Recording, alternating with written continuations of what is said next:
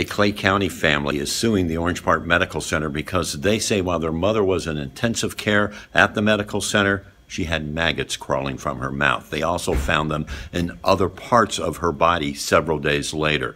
They just can't believe that this is what happened when their mother was supposed to be under care by the hospital. We found maggots on your mother.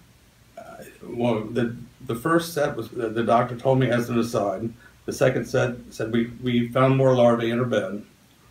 And then the third set, I was told by my wife, who practices with one of the doctors that was doing an exam.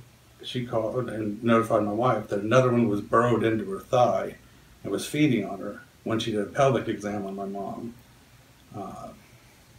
And that's where I went straight up there and essentially said, this has got to stop. Explain this to me. I want wholesale changes in her bedding.